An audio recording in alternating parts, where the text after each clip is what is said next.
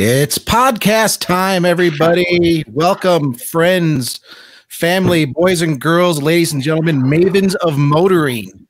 This is episode 2 of the Motor1.com podcast, Rambling About Cars. I am your co-host, Christopher Smith. This week, we're talking a little bit about tech, but before we get into that, I want to thank you for listening, for giving us a second go. This is just the beginning of something awesome. Whether you're listening to us on YouTube, on Spotify, on Apple Podcasts, please click like, subscribe. You know the drill. This is a brand new show, so we want to make sure you get the new content every week. We're doing it every Friday. And yeah, this week, man, it's all about tech and cars. Is it too much? Is it not enough? I need to toss this over to Rambling About Cars co-host Chris Bruce. Chris, why don't you walk us a little bit through what we're going to talk about today? Absolutely. So as you said, we're going to be talking about tech today. And to do that, we have Motor1.com editor Jeff Perez, who I've known for years and who has been shopping for a car the entire time I've known him. So if anything, he's going to know about this stuff. Also, while Smith and I focus on the news side of things, Jeff drives a lot more than us. So he's going to have his own kind of unique perspective. So we're talking tech, though, this week, mostly because of the virtual CES show and two big things that have come out of there. We've seen Mercedes-Benz's MBUX Hyperscreen and the next generation of the BMW iDrive system. So we're going to be talking about that. There'll be some hot takes, so get ready. Several. And then after that, we're going to have a little bit more fun. We're going to talk about Utes, as the Aussies call them. We would probably call them, unibody pickup trucks, car-based pickup trucks. And that's coming from, we saw probably the best shot yet of the new Ford Maverick this week. And we're going to kind of discuss, is that a Ute? Where does it fit in? And what's the future of that segment? Because we're going to kind of see some stuff coming. Moving into things, Jeff, do you want to introduce yourself? Is there anything you'd like to say? Let us have it, Jeff. Come on, man. Well, I mean, you said it pretty well. Like you guys are the news guys. You're on it 24/7. I'm out and about driving cars a lot. So I figured this is a good topic for me to jump in and give some voice to, especially since I have some strong opinions on screens and buttons and just general ergonomics. But yeah, that's about it. I'm excited to be here. Thank you guys for having me. Sure thing. So you're familiar with the current MBUX system, and I'm going to throw a picture of that up. And can you kind of tell us how it is right now? You kind of had some opinions on that, some thoughts on that. It debuted on the GLE class, or at least that's where you experienced it first. Tell me more. Yeah, so it debuted on the A class, which I think came out like a few months before the GLE. This is the GLE you see here if you're watching on YouTube. So the GLE is the first car I drove with MBUX. And gosh, that was 2018? 2019, I think, early 2019 at this point. That was like revolutionary, right? It was one of the best systems, and it still is, right? Because it hasn't really changed that much. It was one of the best until now, right? It was one of the best infotainment systems. It just offered so much more than what you get on typical infotainment system. You have those two massive screens. You have a bunch of options. You have augmented reality. You have Hey Mercedes voice control, where you can just, say, Hey Mercedes, change the stereo to channel 36 or whatever. And it's awesome, right? Does that work pretty well? The Hey Mercedes, is it pretty good?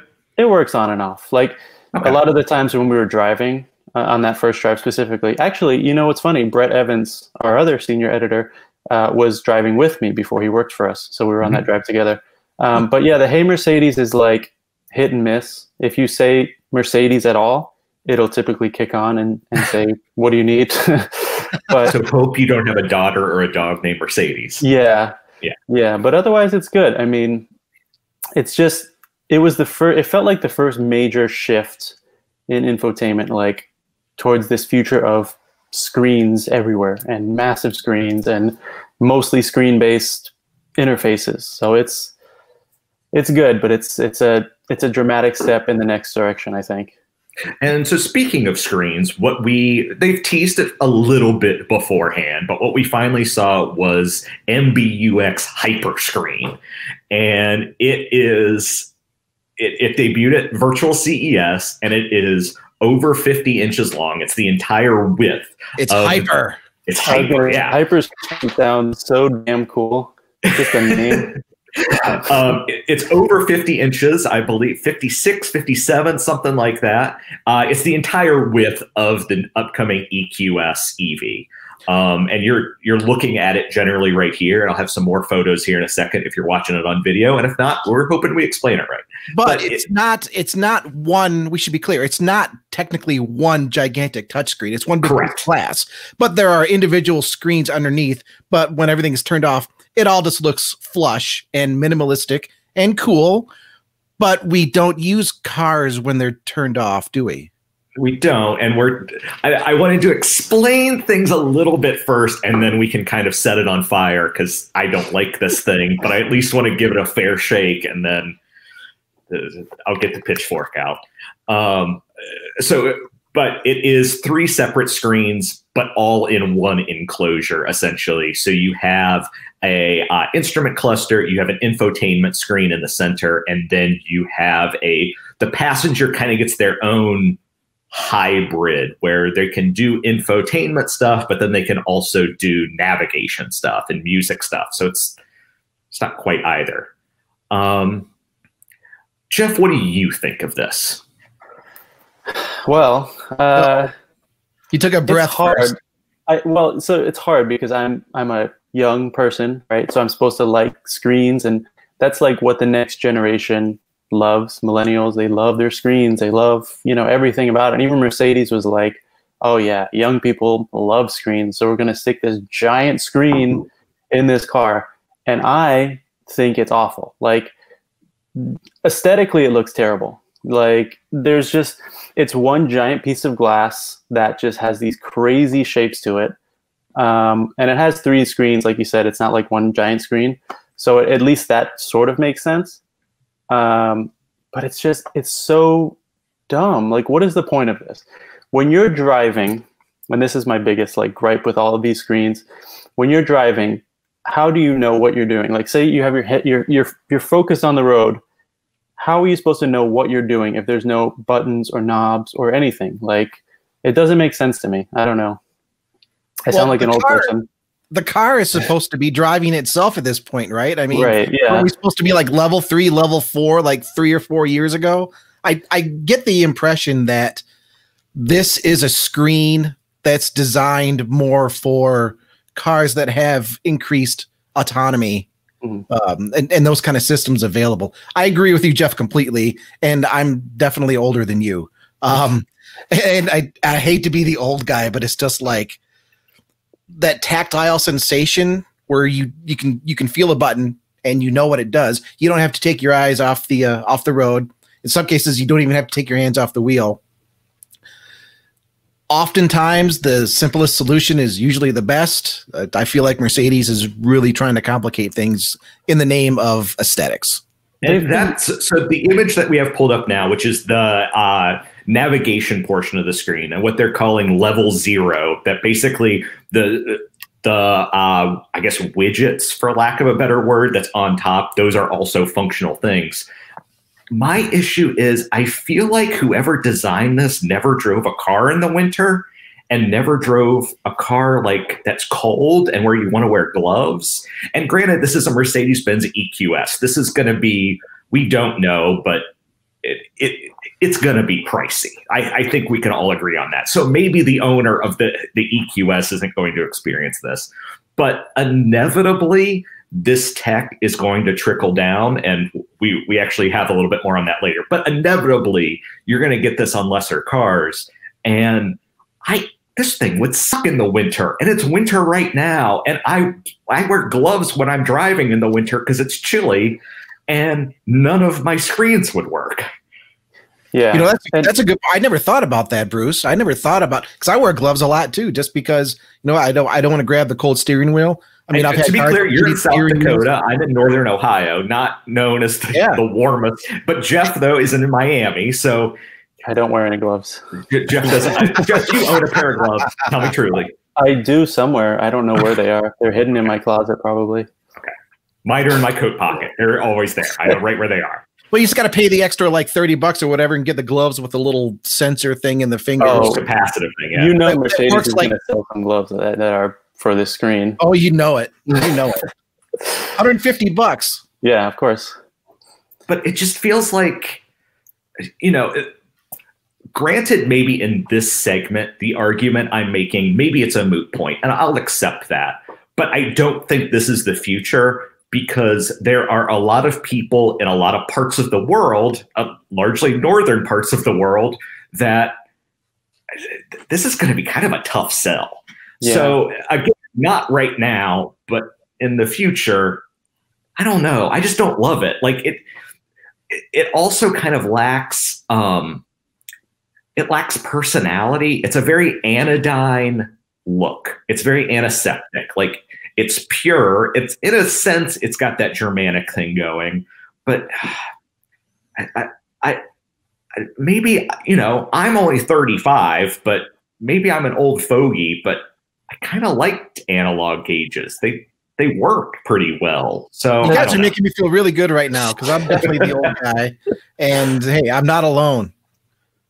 That's the thing, though. It's like, okay, yeah, young people want more touchscreens. Like, you can see by the phones that are coming out, you can see by all the technology that people are buying, they obviously want more screens. But I think what some car companies, like Mercedes especially, and BMW, which we'll talk about, in a second, they're just misplacing what to do with it, right? Like, there's got to be a better solution instead of just sticking screens on literally everything. I think heads-up displays are far behind where they should be. Like, heads-up displays should be more used than they are now. Steering wheel controls, I know a lot of companies do steering wheel controls well, but there's still not enough that do them like as primary functional things. You know what I mean? It's just, it's so weird to me. It feels like they're almost going backwards. Like, Mercedes, for a long time, they had the rotary dial. And was it MBUX before, when it was the rotary dial? I don't remember. Or was it a lot Command? There have been kind of a lot of rotary dials out there. What was wrong with the rotary dial? I thought the rotary dial was great. I think the problem with Command was that the screen itself sucked. Like, just the operating system sucked. The dial wasn't the problem. They fixed the operating system, but then they got rid of the dial for this touchpad, which is like, it's okay, but it's not, feels like it's a step backwards. And then now they're just getting rid of it entirely. And they're like, look at all these screens, touch them, play with them while you're driving, don't look at the road. Like, I don't understand. Well, I mean, it's like I said earlier, this strikes me as a design for level 3, level 4, more advanced autonomous cars. Yeah. And they're plugging it in right now. I don't mind touchscreens by any means. I mean, you get them with the cool animations. It's nice to have various functionality built into them where, hey, you can just go into this menu, check this here. But within reason, and still give me very basic, simple controls for the things that I'm using all the time, like radio, like climate control. It's a pain in the butt to have to cycle through a freaking touch screen just to do something as simple as change temperature, to adjust the volume on the radio. And I know there are commands in place where just do voice command. Jeff, you said it yourself. How often do the voice commands work? Rarely. I mean, they don't always work. So now you're sitting here getting angry, yelling at the car. It's like you are your own road rager. You're road raging against your own car. You know what this feels like? You know what this feels like, what Mercedes is doing? It's like when Apple comes out with the new phones. Like, no, you don't need a headphone jack anymore. Like, no, we want that. They're like, that's still no, you don't need it. Much. Mercedes is like, you don't need a volume button. We're like, no, we want that. Like, yeah, we do. No, you don't need it. Yeah, and it's I mean, it's a classic case of not really listening to the customers. And I saw somewhere where somebody was talking about this being just more of a nice, was it you, Jeff, that was talking about, from an engineering perspective, we just like the cleanliness of it all. And it's like, yeah, you're not driving it though. Right. I have a quote here from our friends at Roadshow. Shout out Daniel Golson, who did the interview. He talked to Gordon from Mercedes. And this is the exact quote. "We were pushing for the elimination of hard keys because it makes it clean and modern. It's a completely different thing to operate. As designers, we love simplicity. You know what we as drivers don't love? Simplicity, or oversimplicity. Because how hard does it make? You figure out where the keys are as you own a car over time. And to Chris's point, like, and Volvo does this, Tesla does this. There's so many manufacturers, and it's not just Mercedes. I have so many issues with manufacturers and their touchscreens that it's like, I live in Miami, so it'll be like 100 degrees. I want to get in my car and just blast the AC, right? I just want to turn the knob and blast the AC. And then after 5 minutes or 10 minutes, I want to turn it back down and just cool it off. If I have to dig into a screen on the Volvo or the Subaru, whatever, that's so annoying to me. Like, just make a damn knob for something simple like that. And that's my rant. I was so waiting for you to just, I was waiting for your head to just like turn into flames and just it frustrates me. I don't know what automaker came up with it, but the 3-knob HVAC system works fantastic. One knob for fan speed, one knob for temperature, one knob for where the air is going.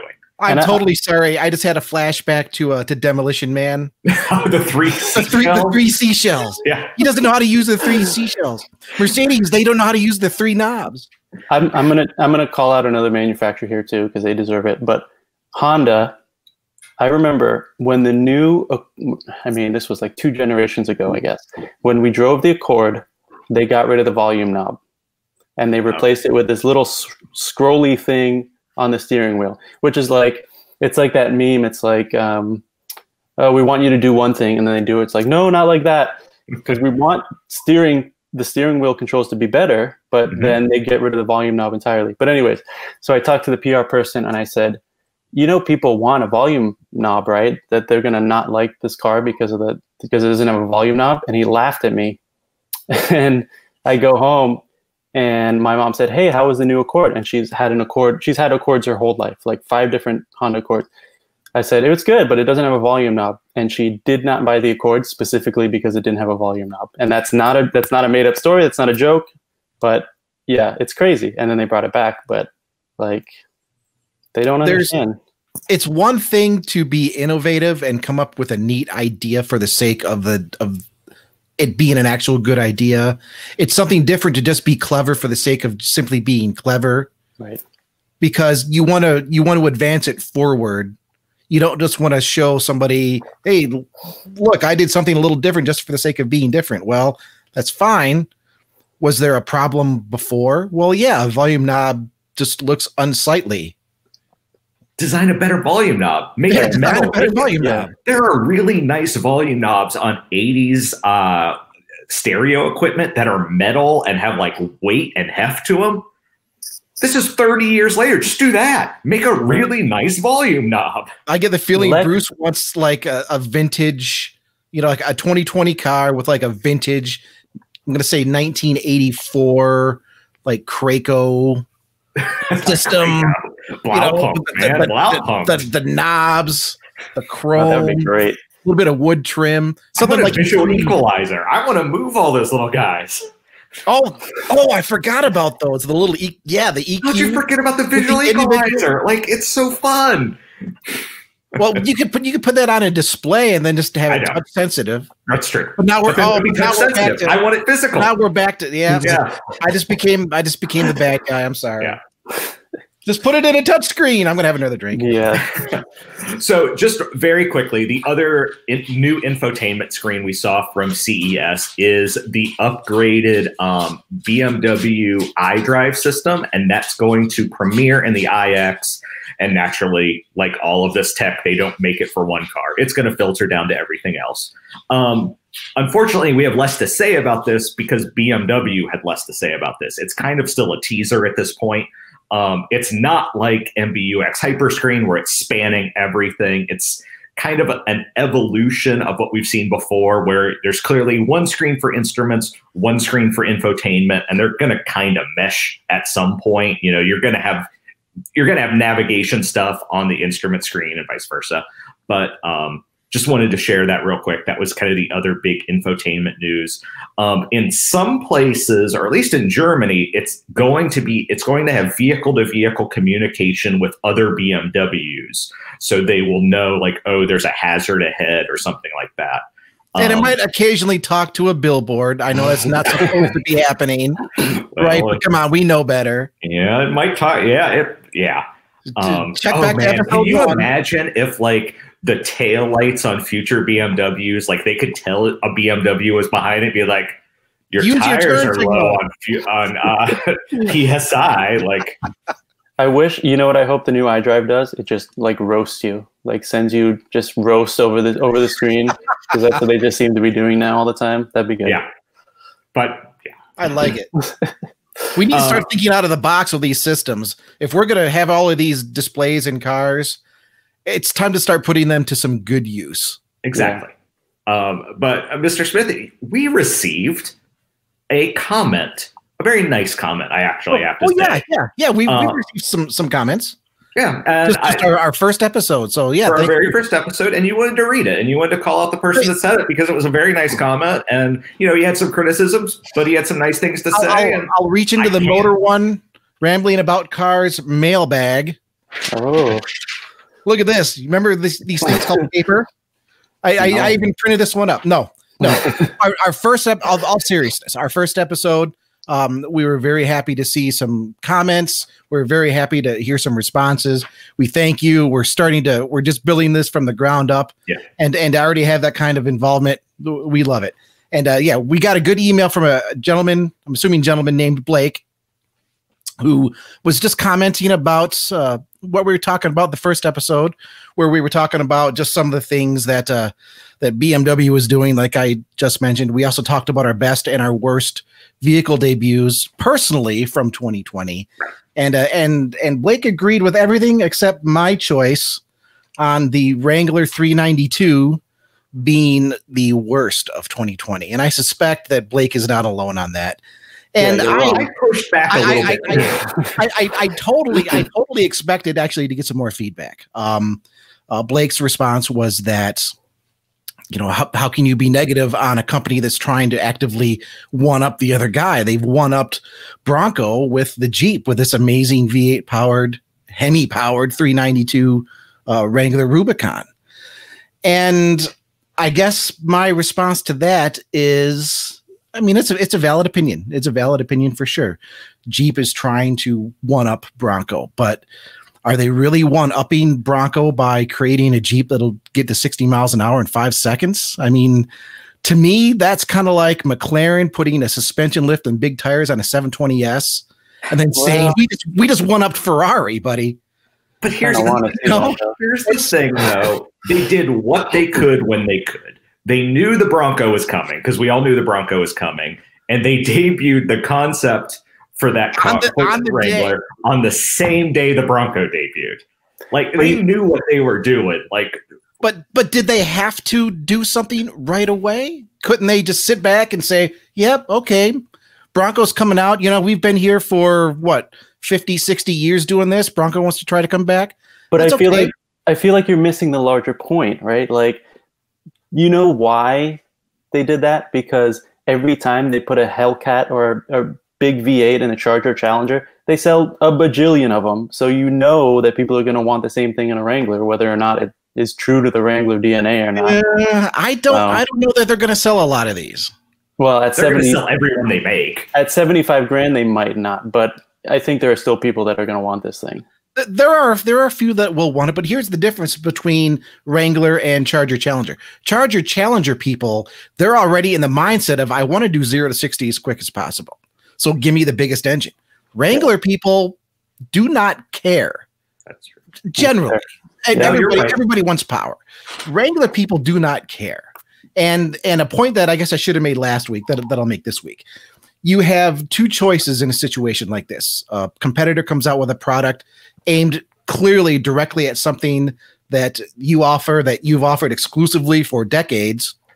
You're going to feel a little much competition. Exactly. So you have two choices there. You can react or you can respond. One of those is good. One of those, however, is a knee-jerk reaction that's usually bad. Now, I consider the 392 a reaction. They didn't think about what they were going to do and respond accordingly. They reacted to their competitor.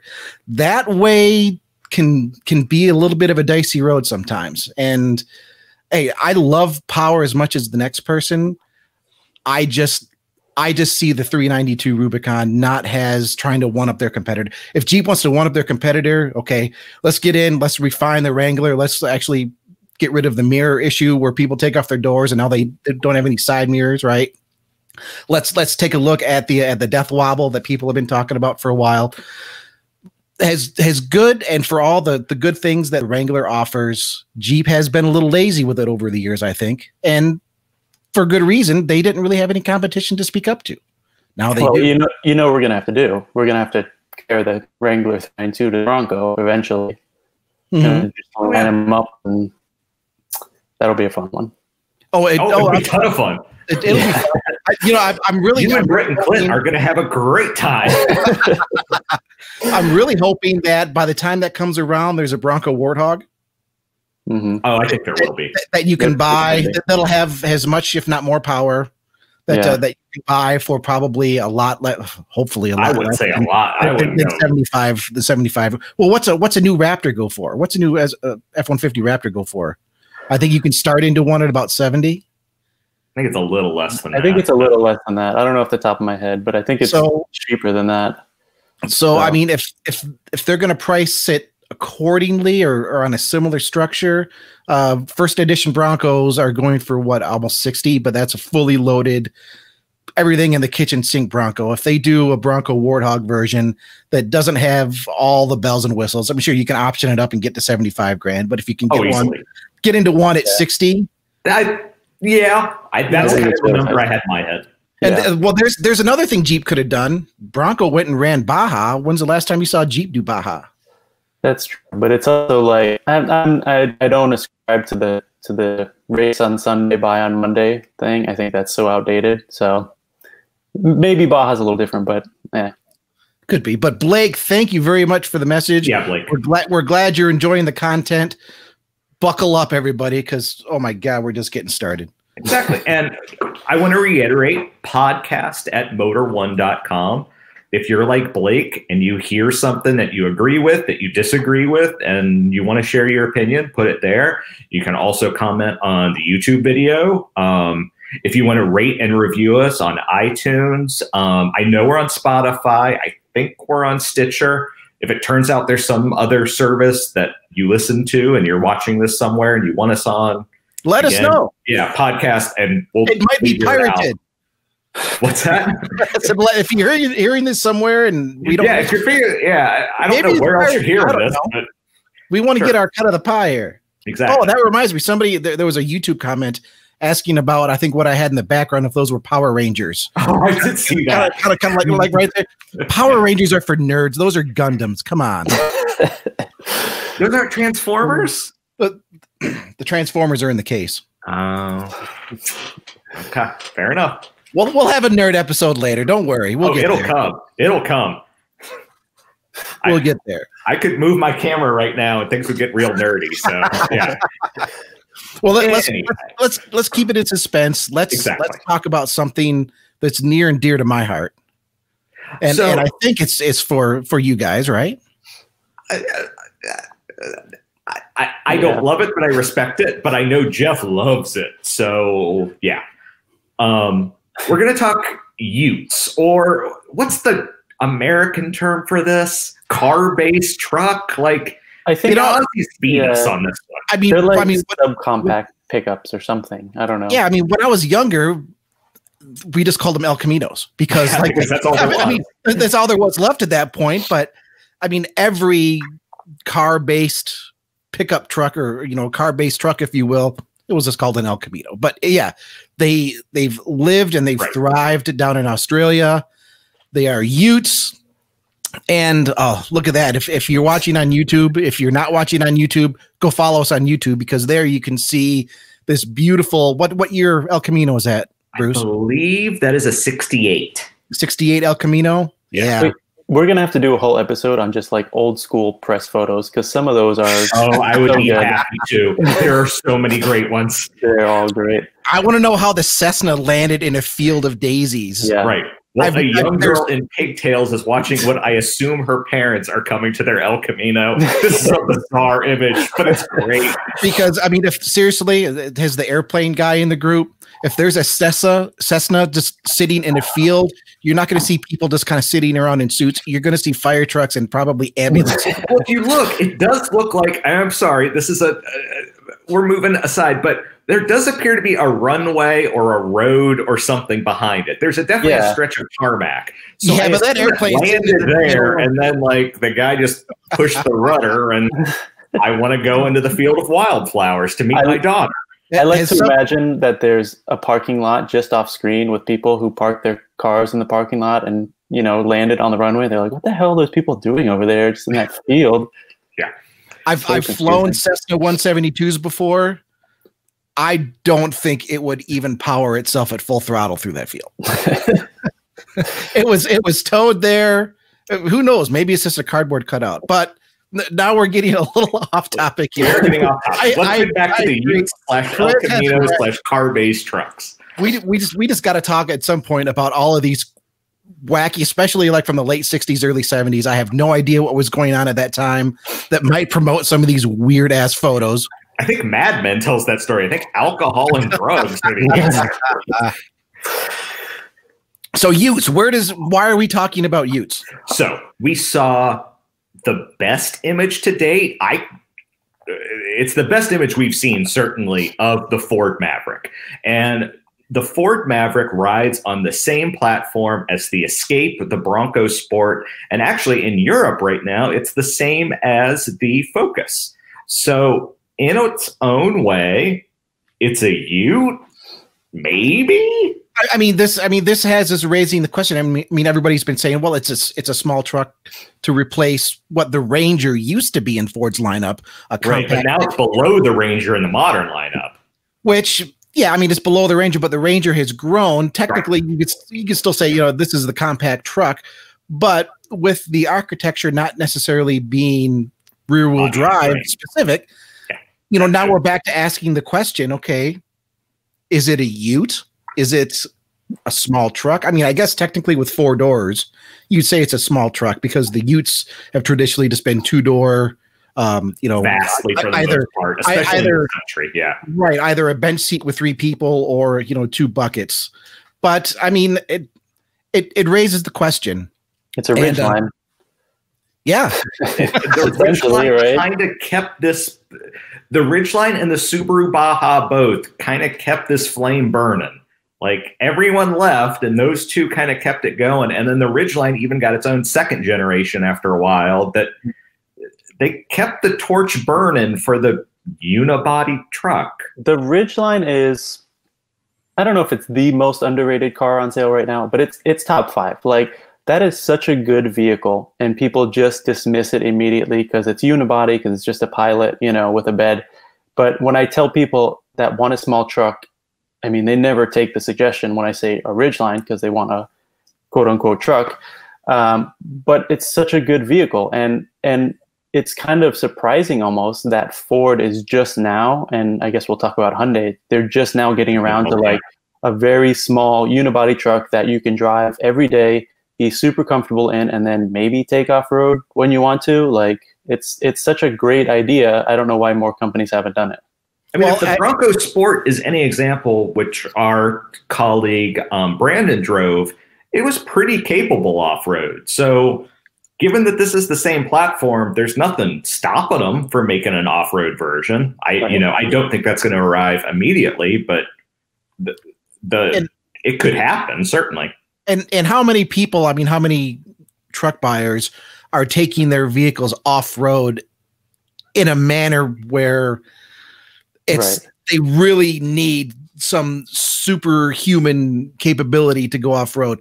The vast majority of drivers, pickup or otherwise, are not going to find themselves in those kinds of circumstances. I'm going to say something that might be controversial, but Tesla's kind of right. Like the Cybertruck makes sense for as ugly and as dumb as it is. that is a lifestyle truck in the same way that this and the Santa Cruz will be lifestyle trucks, and that the Ridgeline is a lifestyle truck. Like, if you want to off-road, you're going to get an off-roader. You're going to get a Wrangler. You're going to get a regular Bronco. If you just want something that's capable and can haul things, and you think you might take it to the bike trail or something every few weekends, then why would you not buy one of these? And you're right, Jeff. Just the driving quality. I mean, I've owned a couple pickup trucks. I did have the opportunity to drive a Ridgeline a long time ago. I've never really appreciated how a pickup truck drives. Even the newer ones, they just have too much of a rough ride to really satisfy me. For something to drive every day. If I'm going crazy off road exploring, yeah, that's different. But yeah, the vast majority of truck buyers would probably love a Ridgeline. It would do everything that they needed to do. It would be far more comfortable. But again, there's that image. It's a unibody. It's not a real truck. And I would have to agree. Is there a segment there that other automakers have been missing? Are they now stepping into that now with Ford, with the Maverick, and this vehicle that we're looking at right now on YouTube, Bruce? Right. So what we're looking at now is a rendering, and I need to be clear. We don't exactly know what it's going to look like, but Hyundai is going to bring out the Santa Cruz, which is the same general idea as the Maverick. It is a pickup truck, but it is on a unibody chassis. It's not body on frame like your F-150, Ram, Silverado, etc. are. And the thing is, they've been teasing and developing this thing for ages, but we know that they're pretty serious about it. We know that it's coming, and because it's been in development so long, it's probably going to be the first one to fight the Maverick.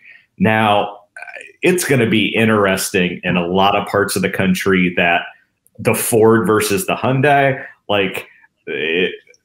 I don't know.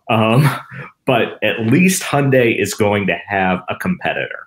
And I suspect we are going to see competitors from other makes. We know FCA has the Ram 700 in Mexico that I guess I don't know the engineering of it, but it would seem applicable if they see success that they could adapt that vehicle for the United States market. There are other vehicles of this genre out there that, basically, in my opinion, Ford gets to test the waters. If the Maverick turns out to be a success, you're going to see this segment explode like it hasn't in decades. Well, the only problem I see with Ford that I don't see with Hyundai or other manufacturers that might do the same thing, like Honda, for example, is that Ford already has two good trucks in the Ranger and the F-150. Sure. And we know that when the Ranger came out, when the current generation Ranger came out a few years ago, they had trouble selling those initially, because what was happening was people would go to the dealership, they say, I want a Ranger. They go look at the Ranger and they realize, I can just pay a little bit more for an F-150 and I'll just get an F-150, right? It's not that much of a jump compared to the Ranger. So, I mean, right now, I believe the Ranger is selling much better now. But that was sort of like, why would you not upsell them to an F-150? And for the Maverick, it's sort of like, okay, why would you not upsell them to a Ranger or an F-150? That's the only problem I see with Ford. Hyundai, I think, is perfectly positioned to do super well in this segment because they don't have anything else like this. They have the Tucson SUV and they have the Palisade and all their other SUVs that are all great. So if they just put a bet on that, essentially, I think it'll be a huge hit for them. Well, if Ford was smart, they wouldn't approach selling the Maverick the same way they've done for Ranger and F-150, because it is going to be something different.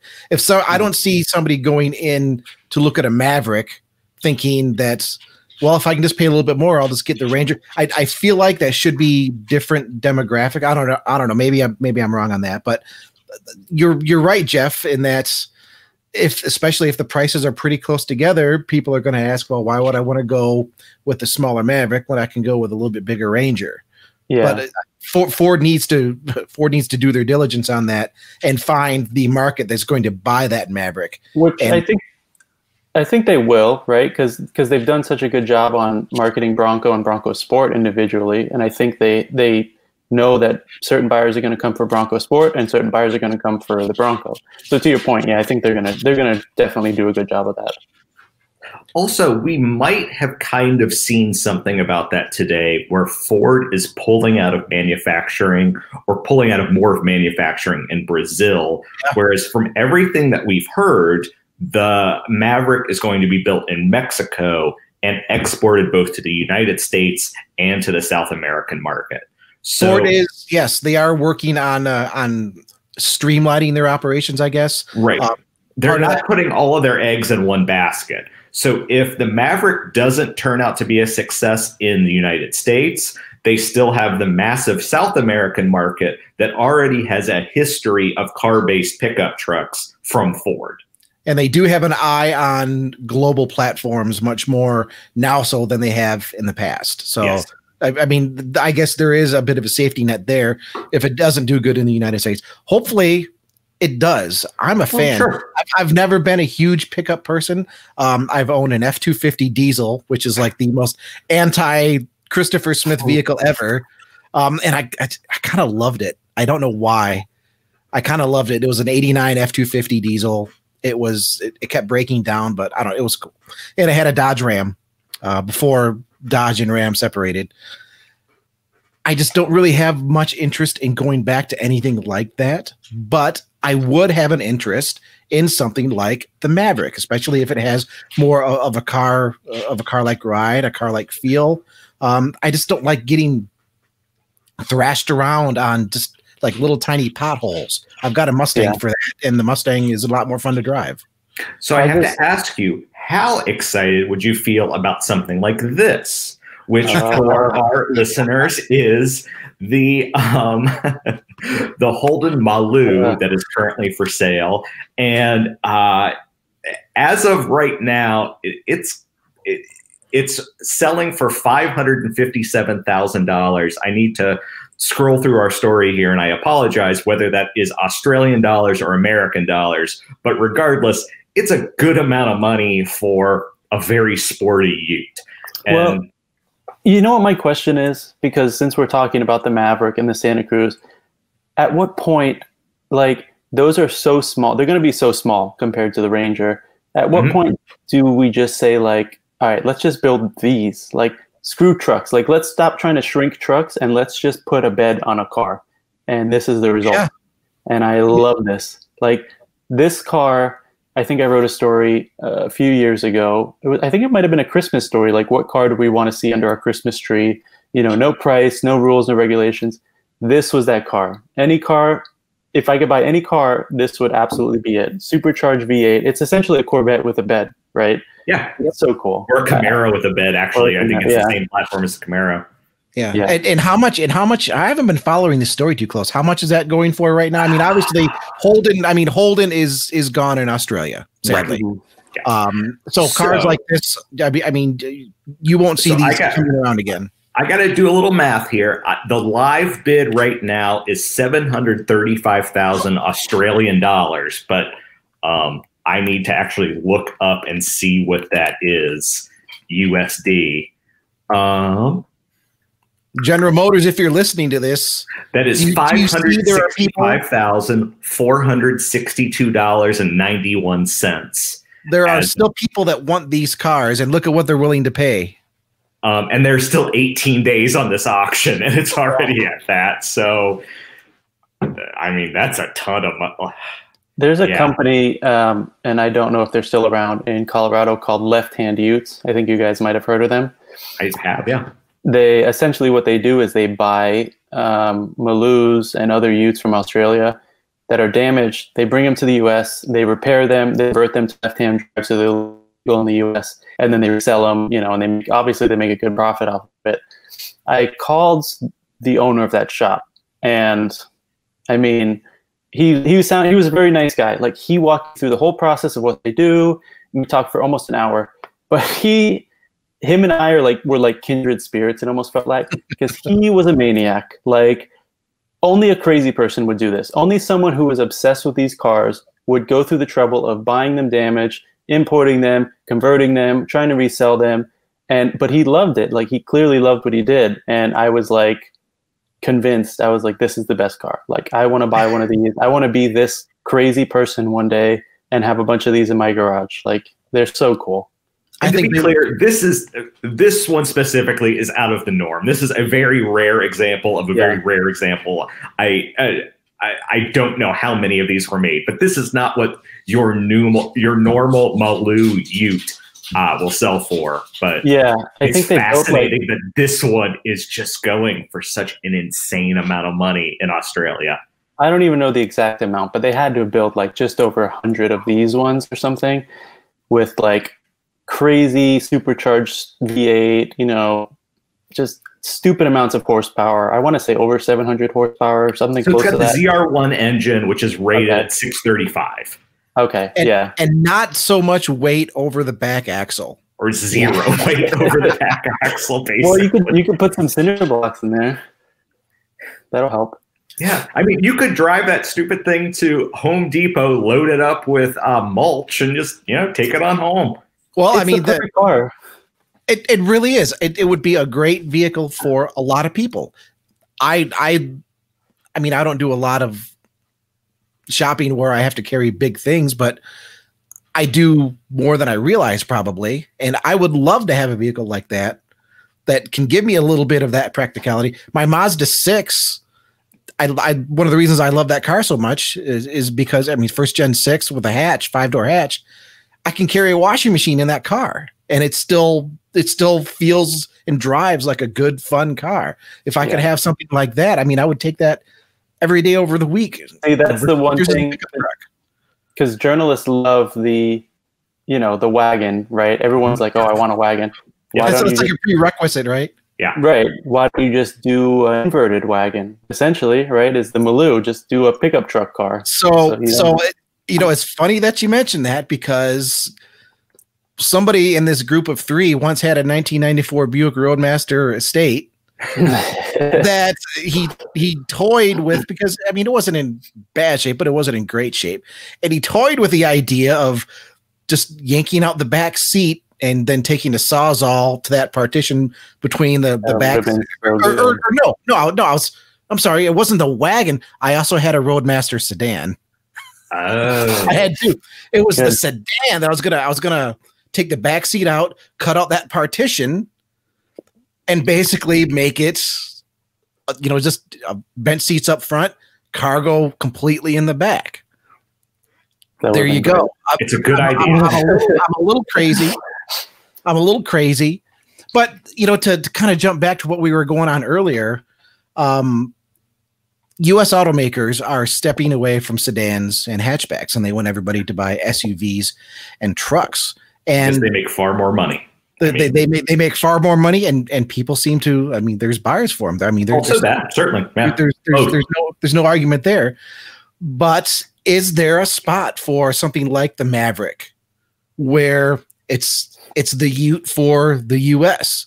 and not necessarily in a 4-door format, but maybe this is how sedans and even smaller hatchbacks live on. Something like a return of a Subaru Brat or something, right? We talked about this before the pod. Yeah, we talked about this before, but if Subaru decided to make a unibody truck like this and slap a Baja or a Brat badge on it, they'd sell 8 billion of them. Like, many Subaru people would love that. Mm-hmm. I think, and maybe this is how cars live on with U.S. automakers. I mean, we've seen spy shots of the Ford Fusion, what they call it, the Fusion Cross or whatever, where it basically, I mean, from what it looks like in the spy shots, it's the Ford Fusion that Ford got rid of, just a little bit higher, and it kind of looks like a wagon to me. Mm-hmm. But I mean, maybe this is another way these vehicles live on. And I mean, I would love it. I think there are a lot of buyers out there. When Pontiac brought the Holden over as the G8, and this was back 2000, must have been 2006, 2007, when they had their G8 concept. I think we got a picture of I was ready to go out and buy one of those. just because that thing just looks mean. It looks aggressive. It has capability to haul actual stuff in the back. And fun fact, one of the very first articles I ever wrote has an automotive journalist. I don't know if you call me a journalist at that point. I was still doing marketing stuff, and I wanted to write a little bit on the side. That was one of the first vehicles I wrote about. Really? I can't even remember. It was like car troposphere or some weird place that I'm sure no longer exists, but I wanted to do some writing on the side. I was doing marketing work at the time. And yeah, that was one of the first vehicles I wrote about. And I remember writing that, hey, Pontiac's making this happen, because back then they said, we're making this happen. Yeah. And then Pontiac kind of died. Yeah. Well, so it's also, and I apologize for interrupting, but also, as Jeff said, we do talk about these things before the podcast starts, before we start recording. And so there are two other real quick images I want to share, and they show Ford's history with these types of vehicles. So I'm going to start with the very beginning, and I'm going to end with what is very, very close to the end. So I want you guys to react to these two vehicles. So we have the beginning here, and this is, I believe, I don't have all the information. I believe this is either a 58 or a 59 Ford Ranchero. Yep, it's late 50s right there. Yeah. And for the folks that can't see it, again, search up Motor One on YouTube, our motor1.com YouTube page. You can see this wonderful image. Once again, automakers, what were they thinking? I guess in the late 1950s, everybody thought that people in the 1850s dressed like clowns. What do you mean? What do you mean? What were they thinking? That's awesome. I want to dress like that and drive a pickup truck like that. That's great. It's like the Old West in Technicolor. But the point is that this idea of taking your everyday family car, or maybe today your everyday family crossover, and chopping it up and putting a pickup bed on the back, this is not a new idea. This has been happening for ages. And it's kind of cool. It's kind of cool in this way, not only because the image is so absurd, but because the car is so absurd. It's got fins at the back, but it's a pickup truck, and it's a car. And everybody's wearing a cowboy hat. And everybody is wearing a cowboy hat. Sorry, YouTube, my light is messed up. Just did like a Western show at the circus. That kind of cracks me up. Yeah. And then the other end of the spectrum is where it looks really cool. I'm very, very sorry. I don't have a year on this. That's a mid 2000s Ford Falcon Ute. Thank you. From Australia. Yes, it is from Australia. And I mean, that's a really good looking car. I know, Jeff, you like the Holdens. I like the blue better. We're probably destined for Thunderdome at some point, because I really like the Falcon. And I mean, if you think the Mustang versus Camaro wars in the US are bad, you need to check in on the Holden versus Ford wars in Australia. I mean, it's bloodthirsty, and it's awesome in every way. And yeah, I mean, that car just looks incredibly sleek. Of course, Ford dropped the Falcon in the United States. I'm trying to remember the last year of the Falcon in the United States. It was the late 60s, but it kept going in Australia. Right.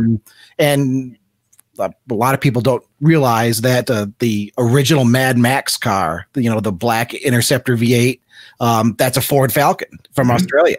Yep. And the Ford Falcon line continued all the way until very recently, until they left the market. And now Holden left the market. There's kind of no domestic manufacturing of those brands in Australia anymore, which is sort of a shame, because there's such a long history of it. So Ford, GM, it's time for you to step up in America. Let's make these here, and we can save the world. Exactly. We have the last of the V8 Interceptor. We can save the world with these car-based pickup vehicles with beds, with big engines. You can even make them electric. That's cool. That's fine. Electric power is, instant torque. We'll take it. But oh, man. not every solution needs to be a pickup truck or an SUV. And I think now is the time to bring these back. Yep. That just got me thinking. If Ford doesn't build a Maverick Raptor, they're dead to me. No point. Can you really call something that small? Well, technically Raptors traditionally were small. What about a Mach-E pickup truck? Oh, a what? A Mach-E pickup truck? A Mach-E? Yeah. I'd Ford like Mustang Mach-E pickup truck. Yeah, that would work. You guys are poo-pooing this idea like GMC isn't doing the same thing with the Hummer. Like it's the same concept. That's a whole nother podcast episode. Yeah, I think we should save that for another podcast episode. Yeah. Well, Jeff, I thank you for joining us this time. Do you have any social media? Do you have anything you need to promote? I mean, read my stuff on Motor One, and you can follow me at Not a Boat Captain on Twitter and Instagram. That's where I post most of my stuff. Very good. Yeah. I want to thank everybody for listening. And so, guys, I've had this idea for a game I want to play. And you can tell me if it's a stupid idea, but I think for every episode, we should try to see how many cars we can link to that episode number. So we are on the Rambling About Cars episode 2. So how many 2s can you think about with cars? And Smith, I will start with you. Don't start with me. Okay, I will start, and then I will keep it going. So let me finish my drink, and then I'll come up with something. Deal. So I will say the Chevy 2, which inevitably became the Nova. That's way before my time. I have no idea what that is. It's before my time too. It's before my time too. I'm not that old, guys. Come on. All right, should I pick one? Yeah, pick a 2. I'm going to go with the BMW 2 Series just because I've been looking at. It is a 2. I've been looking at used M2s online, and I'm hoping they get cheaper because they're too expensive still. What are they going for these days? A good one is still over 40. I've seen some at not as bad as I thought, because like 38. 1Ms are still like 50 something, right? Yeah, but those were more rare. I think they only built a limited amount, and those are supposedly better. I've never driven one, but they're supposedly really good. The M2, you can get a base non-competition for like 38 used. You can find like a high mileage one, which is not bad. Ain't bad. So yeah. Smith, do you have an automotive 2? No, it's my turn, huh? Okay. Citroen 2CV. Yeah, perfect. It's quirky. It's simple. Snoopy drove one in. What was that Charlie Brown movie? I'm a huge. Charlie you're Brown losing me fan. now. Like I'm a huge Charlie. Unless Brown it's the Charlie Brown Christmas special. No, it's the one where he had some pen pal or something in France. And they all drove to France, and they rented a 2CV that Snoopy was driving and was flipping people off on the highway. So Snoopy both drove a 2CV and was the Red Baron at the. He's freaking Snoopy. He can do anything, man. Yeah, I mean, Charles Schultz was a really good cartoonist, so I can't fight that. So I love that. I love that car. Ever since Snoopy drove it, so 2CV. Number 2, Polestar 2. Are there any other automotive 2s that we're missing? I'm sure there are. Oh, I'm sure, but I'm just saying, off the top of any of our heads, anyone got an automotive 2? Two. And before anyone comments, I want to make it clear. Maybe one day we get to episode 205, 206, and so Peugeot 205, 206 makes the count. So it literally has to be a 2. Polestar 2. So I couldn't say F250, which no, you couldn't say F250. That's episode 250. Okay. And I just said Polestar 2. Oh, you did. That's right. Yeah. I'll save that for episode 250. Yeah, I think that's it. Yeah. Well, I thank everybody for listening. Like I said before, you can watch us on YouTube for sure. You can listen to us on Spotify and Apple Podcasts. I still say iTunes. I'm sorry. And I believe we're on Stitcher. And if there's some service that you listen to podcasts on that you have somehow heard this podcast and want us to be on, let me know. Send an email to podcast@motor1.com and we'll figure it out. So thank you, Jeff, for being on tonight. Thank you, Mr. Smith, for being on tonight. And thank you for listening to a second episode of Rambling About Cars. We thank you a lot. Have a good evening. Have a good morning. Have a good afternoon whenever you're listening to this. Bye-bye. Bye.